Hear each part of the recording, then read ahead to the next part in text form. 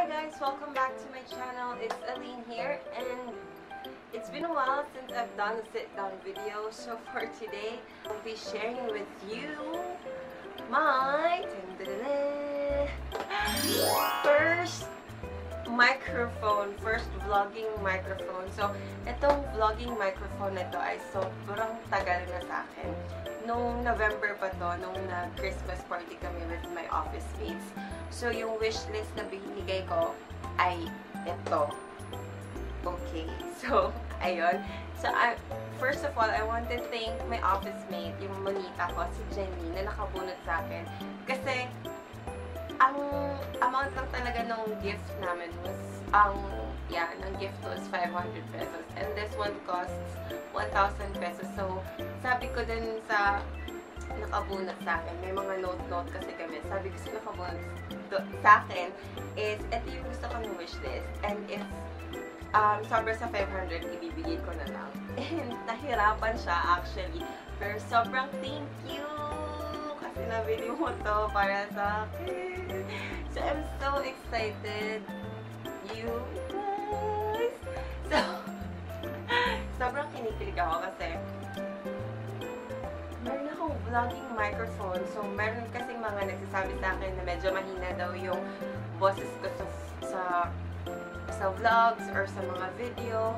So, eto na ang sagot sa kahirapan sarap. Hopefully, so i-unbox natin ang aking first vlogging microphone. So, without further ado, if you're interested on watching, let's get into the video.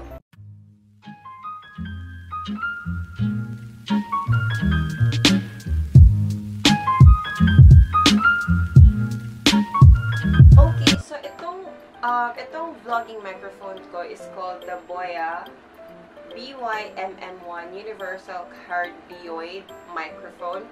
So, this one, yung link na ibinigay ko kay Janine is yung link na from One Gadget. So, this microphone was ordered from One Gadget, an authorized distributor of BOYA microphones. So, I'll be linking their shop below, or the link of this microphone below, para if interested kayo to buy one, then just hit that link.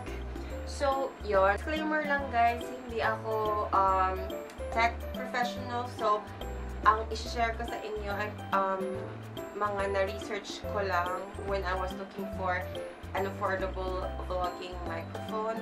And i-unbox lang natin to. It's not a full review of this microphone. Bago ang lahat, nakalagay dito Universal Cardioid Microphone. So, ano nga ba ang ibig sabihin ng Universal Cardioid Microphone?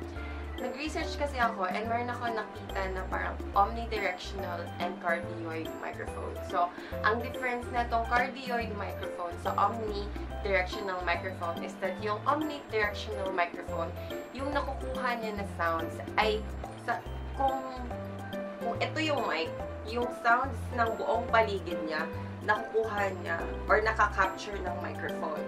While this one, this BOYA, this by-MM1 cardioid microphone, from the word cardio, heart shape yung nakukuha ng, parang pasok lang sa heart shape yung nakukuha na sounds or nakaka-capture na sounds ng ating mic. Mostly, ang sounds talaga na mas magandang nakukuha na itong microphone na to ay yung mga nasa harap kasi nga cardioid siya. So, pa-heart shape lang yung nakukuha niya. And nakukuha din niya yung sa may gilid niya, pero hindi na ganoon kalinaw. Or medyo mahina na siya. So, yung pinakamalakas talaga na sounds na nakaka-capture niya ay yung mga sounds na galing sa kanyang harapan. So, ayun. It says here na yung features niya, yun nga, yung compatible with smartphones, tablets, DSLR cameras, consumer camcorders, and audio recorders as well. And it's compact and lightweight directional mic. It has rugged metal construction. It's no battery required. It's a good thing kasi you don't need to buy a battery, or you don't need to recharge batteries and then use it on your microphone or use it in your microphone. That's a good thing. And it also has a professional furry windshield included. Buksan na natin. I'm so excited! Pumipiyok pa. So, siya, mga bez.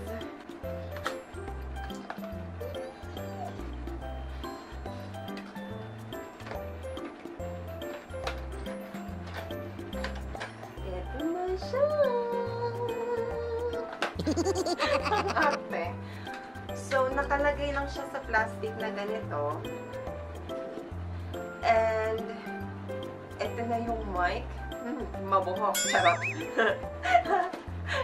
So, ito yung sinasabi na parang windshield. So, kaya siya tinatawag na windshield. So, I guess, kapag kamahangin, hindi niya makakapture yung sound ng hangin na yung mga ganun. Magpa-sound effects si ate mo, girl. So, ayun siya. Tapos, ito yung mic. Tignan ko lang kung makukuha siya natin. Ay! So, ito yung mismong mic. Kung maririnig mo, medyo parang siyang metal. Hindi siya parang metal. Metal talaga siya. Tapos, may nakalagay dyan na mag-focus ka, girl. Nakalagay dyan itong, yan, BOYA BY-MM1 na yun siya, na microphone. So, ito yung pinaka-mismong mic. And then, ito yung mismong windshield. Cat for windshield pa tawag nila dito. Hindi ko sure. Kung niyo po ako i-code doon. Tapos, meron lang siyang nakalagay din na yung brand niya dito, which is BOYA. Ay, niya mag-focus. Huwag natin pinili. And then, meron din ditong mga wires. So, may wires siya. 2 different wire. Itong isa pang smartphone. Meron siyang tag kung saan mo siya pwedeng gamitin. Itong isa pang smartphone. Para dun sa mga nag-phone vlog. Pwede nyo din itong gamitin. And then this one is pang camera. So, ang difference nito is, ang smartphone is tatlo yung itong itim-itim niya.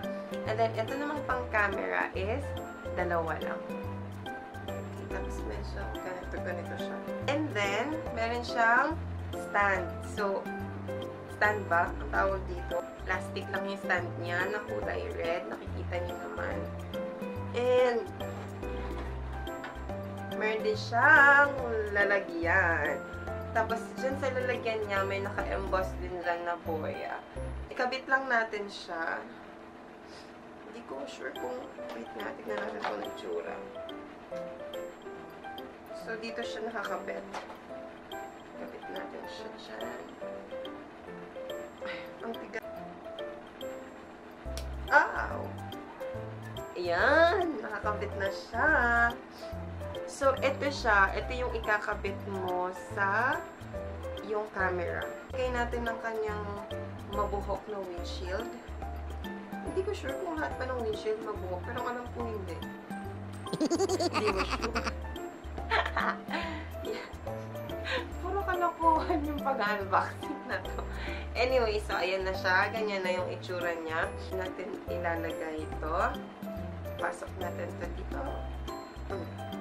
And then, kakabit na natin siya sa ating camera. Okay, so nakakabit na siya. Pero, I have no way of checking if this is working. But, I really hope na it's working kasi, girl, ano na, 1,000 to, sa 1,000 natin. So, natatawa ako. Hello? Mic test. 1, 2, 3. Kaya yan yung sinasabi ko. Kasi kapag nagbibideo okay kami, tapos tinetesting ng papa ko yung mic, ganun yung sinasabi niya. So, gayahin na lang natin. Hello, mic test. 1, 2, 3.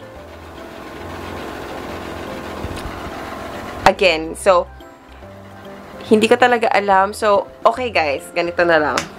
Ito na yung sound, ito na yung audio na naririnig. Itong audio na itong naririnig nyo, ito ay gamit na yung microphone na BY-MM1. So, ayan siya. Ang hirap!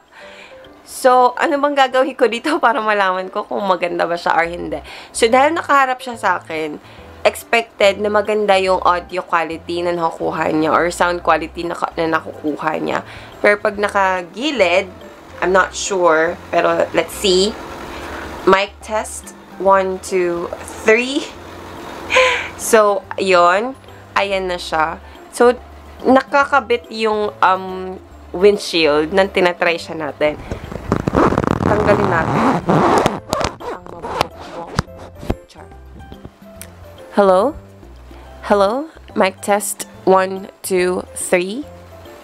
Bidyoke. Ang weird talaga. Sobrang weird ng pagtatest na to, ng pag-unbox na to kasi hindi ko alam kung gumagana ba to or kung may pinatutunguhan ba tong pinagagawa ko dito. Pero ayun siya. So, ayun. So, ito na. Ay, wala na tayong microphone na ginagamit. So, tinanggal ko siya. Proof na tinanggal ko siya. So, ayun lang. Hindi ko na ito masyadong papahabain kasi first of all, medyo first time kong mag-unboxing ng God gadget. And, hindi ko talaga, nahihirapan ako kasi I have no way of knowing. I have no way of checking if the mic really works unless mamaya kapag in-edit ko na tong video na to. I'm really hoping na gumagana siya. And I'm very excited to do more vlogs. Actually, late na ako nag-start ng vlog this 2020 kasi hindi ko alam pero sobrang daming nangyari ng January. Medyo hindi maganda yung pasok ng taon. Not just for me, but for everyone, I guess. And so, ayun lang. Hopefully, dahil meron na tayo, nag-upgrade na tayo ng ating mga vlogging equipments. Nag-upgrade na tayo ng ating vlogging equipments. Hopefully, tuloy-tuloy na ang pag-vlog natin. Ipagdasal natin, nabigyan ako ng kasipagan para mag-vlog kapag meron akong free time. So far, I'm really happy with this vlogging camera. So, hopefully, magtagal siya sa akin. Sama kami ng medyo matagal sa journey ng pag-YouTube or ng pag-vlog natin na to. Alright, guys, I really hope that you enjoyed watching our unboxing video for our very first vlogging microphone. So if you haven't subscribed yet, please do click that subscribe button down below and click on the notification bell beside it in order for you to get notified whenever I have new uploads.